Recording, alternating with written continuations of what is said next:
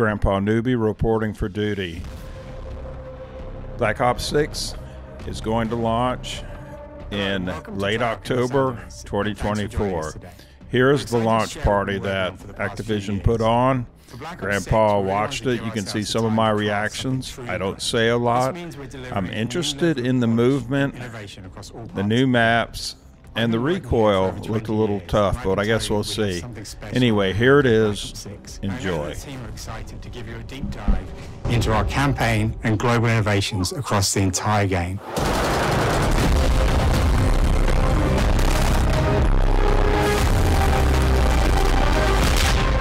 Are rolling. With Black Ops 6, we're taking players to a new but familiar era, the early 90s. In true signature Black Ops fashion, our story builds on real history, thrusting players into a conspiracy where a shadowy force has infiltrated the highest levels of the US government, branding anyone who resists as traitors and forcing players to go rogue for the first time to fight the very machine that created them. The team has been meticulously crafting every aspect of this game to deliver the fun and attitude players expect from the Black Ops franchise. Multiplayer is of course here and brings the Black Ops style and provides a playground for the brand new Omni movement system. New way to push beyond your limits and move like an action hero. You'll see a sneak peek of that later today. Round-based zombies is absolutely back and better than ever, and you can be sure it's full of surprises. With that, let's step into the mind-bending campaign experience we've been crafting with our partners at Raven.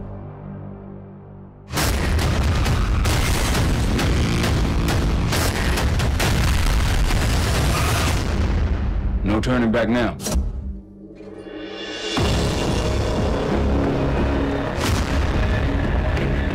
Every Call of Duty player has a favorite campaign mission. When we set out to make Black Ops 6, we were focused on delivering missions so iconic that they stick in your memory long after. We are bringing that action-packed blockbuster feel to every step of the narrative. We are giving you more variety, more dynamic moment-to-moment gameplay, and more options to finish each mission. We can do this loud or quiet.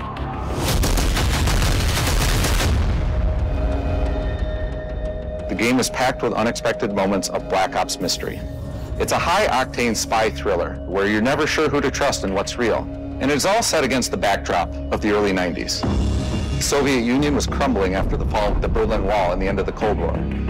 The US is the only remaining superpower. The Gulf War was dominating headlines everywhere, and there was a growing mistrust in government, reflected everywhere across the music, television, and pop culture of the time.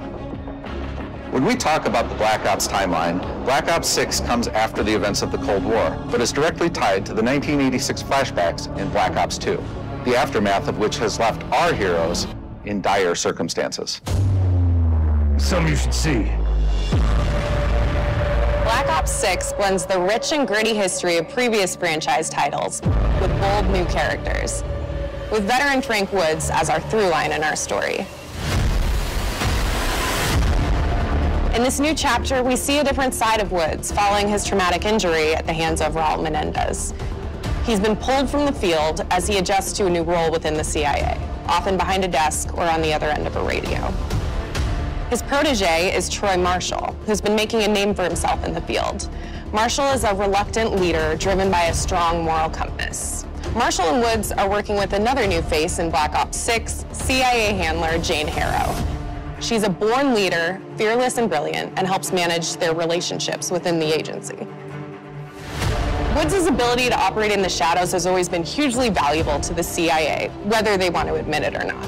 And Marshall has the ability to make tough calls in the field, ones that Harrow trusts him to make. But when an operation goes wrong, Woods and Marshall are suspended and ultimately forced to go rogue. They soon realize they have to trust each other to get to the bottom of what's going on. Without any of their usual resources, they have to build their own team, recruiting two exciting new characters in Felix Newman, a technical genius, and Savati Dumas, a mysterious assassin. With the end of the Cold War, these former enemies have become new allies. And with the sudden return of notorious operative Russell Adler, who'd gone missing for months, a former ally may have become a new enemy.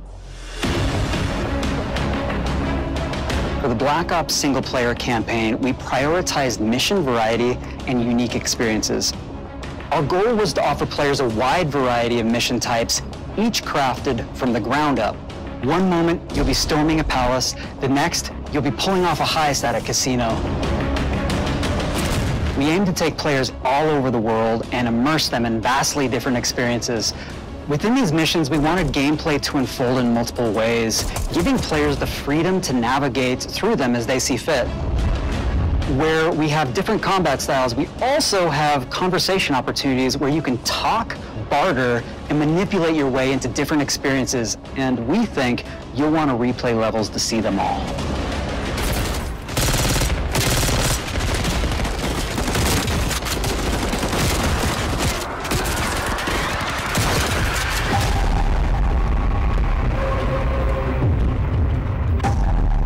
We are excited to offer a variety of different enemy types in the campaign. The goal was to provide different challenges for the player. So whether they choose to go in guns blazing or take a stealthier approach, Line them up right, you can take them both out in one shot. Nice and quiet.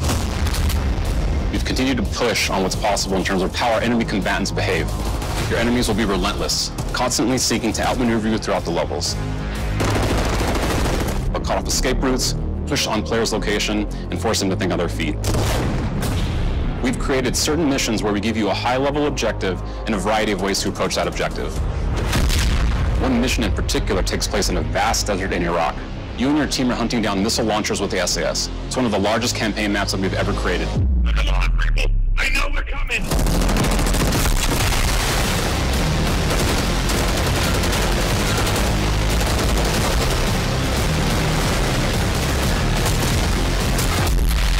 You'll find that some of our destinations have a startling contrast in look and feel as well. We have a mission that takes place in an opulent casino in Southern Europe. It's unlike any past mission in Call of Duty. And what the player does in this space is totally unexpected. And another one of our missions we have set in the harsh tundra of northern Russia.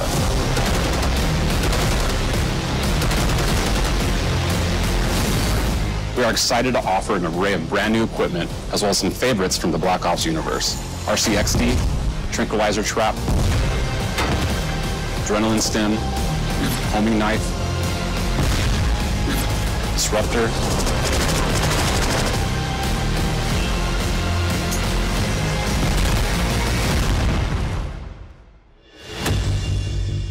The campaign is grounded within an expanded campaign hub called the Safe House. You might remember we also had that in Black Ops Cold War. But this time, we wanted to think a little bit more broadly about the environment. We chose to have our team's hub located in a more naturalistic setting.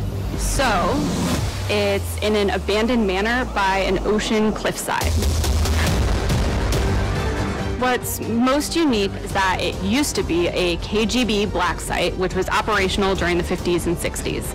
This brings a lot of intrigue to the Safe House and will allow players to explore and discover secrets from the past. The team is also bringing back the evidence board, which is still the centerpiece of the Safe House experience, but with brand new upgrades. Players can view the campaign outline, gain deeper insights into missions, and analyze evidence collected throughout missions. One on the side, please. Okay. Attacker. Okay, the attacker comes in. I'll go. 3, 2, 1, go! That was sick. Great. I think we got it. With Black Ops 6, our goal is to create a more connected experience that keeps players immersed across every single mode. We've pushed ourselves at every corner to innovate and craft the most signature Black Ops experience for our players.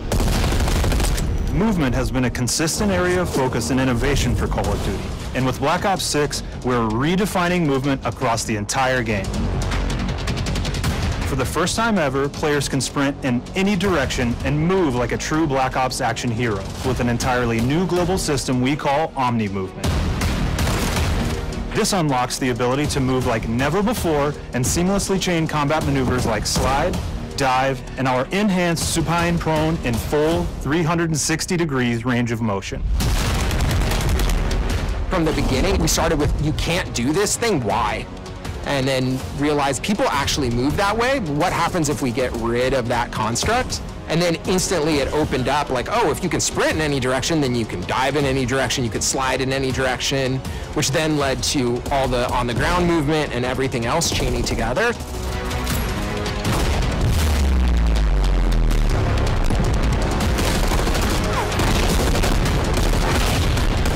It's really been something that changes how you think and play the game, whether it's campaign, MP, or zombies.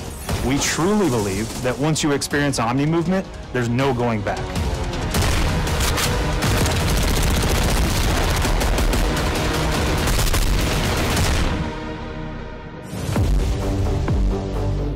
We also have what we're calling intelligent movement, which is a set of features that drastically reduces how many buttons or keys you're pressing to perform various movements. These can be enabled in player options, and they're broken down into 3 categories: sprint assist, mantle assist, and crouch assist.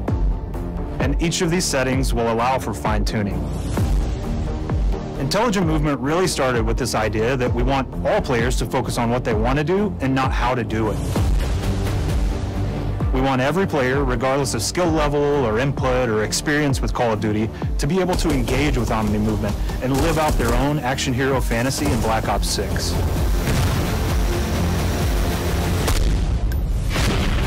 We looked at other genres like racing games, where they have these great assist settings that can be turned on and off. Things like traction control or assisted braking, and we really love the idea of taking that thinking and applying it to our own movement options. I don't think this is a one-size-fits-all thing, and I encourage players to play around with combos of these settings to really dial in their preferred setup. Hit zones are regions on a character that react when taking damage or dying. In past games, we've only had 4 regions. For Black Ops 6, we've actually increased that to 9 regions, so now we can determine if that enemy was shot in their left leg or right leg, and then we'll play a bespoke death animation depending on that location that they were hit.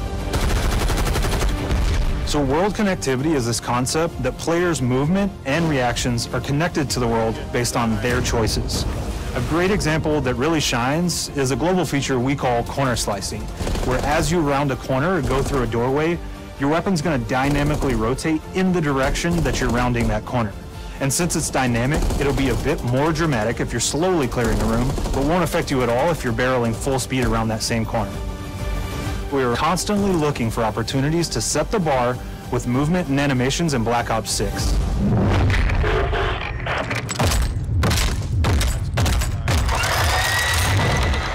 Take cover!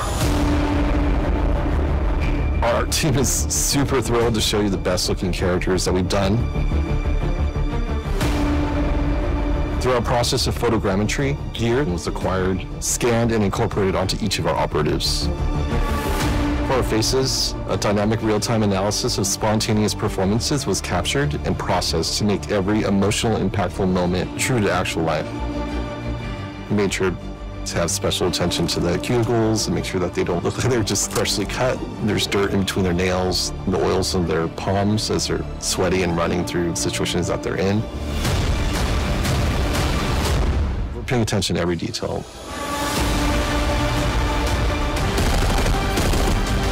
The thing that I'm most excited about is the number of new weapons from the era that we've added, which includes many that are brand new to the franchise.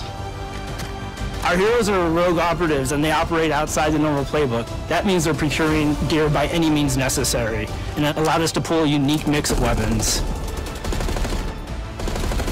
We made sure to deliver dozens of unique attachments for every gun, and this allows the players to create a weapon to match any playstyle that you can imagine, all while maintaining the feel and tone of the era. In Black Ops 6, we really strive for striking that balance between real and hyper-real, but we want to ground our effects in realism. We find real-world reference so that we can match that motion, the weight, the timing, then riff off of that and create that hyper-real look that everybody has come to know and love from Call of Duty.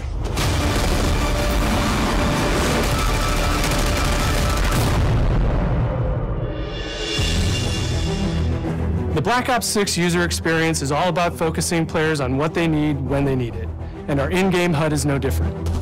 From the mini-map to the ammo widget to in-game notifications, the Black Ops 6 HUD combines some of our best designs in a clean, streamlined experience. For the first time in Call of Duty, players will be able to change their HUD in dramatic ways to suit their needs. For instance, streamers can choose a layout optimized for their setup, or maybe you want your HUD centered so you don't have to look away. Want to play hardcore anywhere, or finally put the mini-map in the bottom left? Those are options as well. Not only does the HUD give players important status, it connects them to the world and helps them feel rewarded for being awesome. As players track that elusive challenge or target their next level unlock, Black Ops 6 delivers an end-to-end experience from the lobby into combat and back, where player progress and achievement are celebrated in a big way.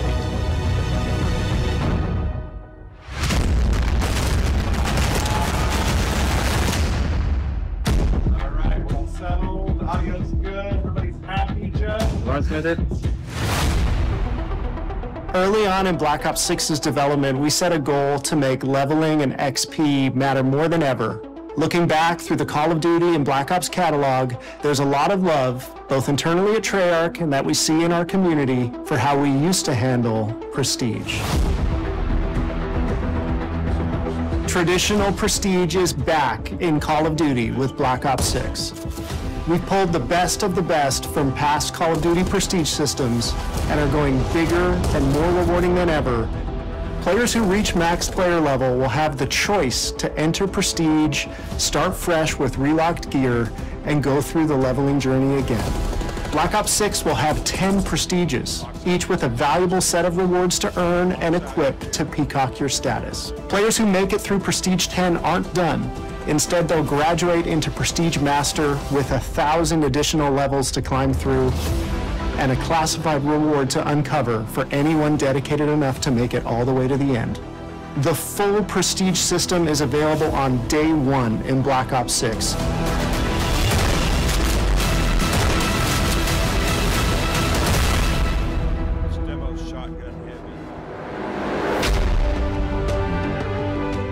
We know how many of our players look forward to multiplayer, and we will be providing a deep dive on it later in the year. For now, here's some insight into our development of Black Ops 6 multiplayer. Our vision since day one has been to craft an approachable and engaging step change of that signature Black Ops multiplayer experience. We focused on supporting 3 core playstyles for launch. Enforcers are the slayers who like to kill and stay on the move. Recon is all about intel and counter-intel play. And strategists are support players who throw their bodies at objectives for the win or focus on taking out enemy score streaks for the team. All of our weapons, gear, and gadgets in multiplayer have been intentionally designed through that lens of supporting these play styles. And of course, it wouldn't be a Black Ops game if you can't relive those action hero moments in theater mode, which we're happy to announce is returning with Black Ops 6. Now I said we're only getting a taste of MP today, but of course that means you're going to get some early details on maps. We're happy to announce that we will be launching with 16 all-new MP maps. We've got 12 core 6v6 and 4 strike maps, which can be played as 6v6 or 2v2. What do players like? What do we know that they want? So we're back to our classic 3-lane maps. We've got fast, frenetic experiences, and we have that balance with more medium size, like better for hardcore pacing, to keep the action flowing, but still have meaningful decisions for the player to make. The maps have their own stories, and we have multiplayer taking place after the campaign, after you finish it. So don't want to get into too many spoilers there, but you'll experience some of those locations through the multiplayer lens.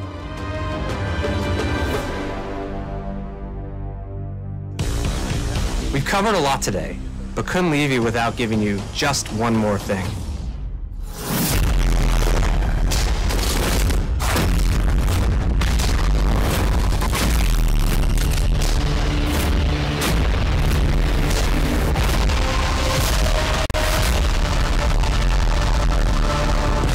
Round-based Zombies is back, and we're picking up the Dark Aether storyline where we left it.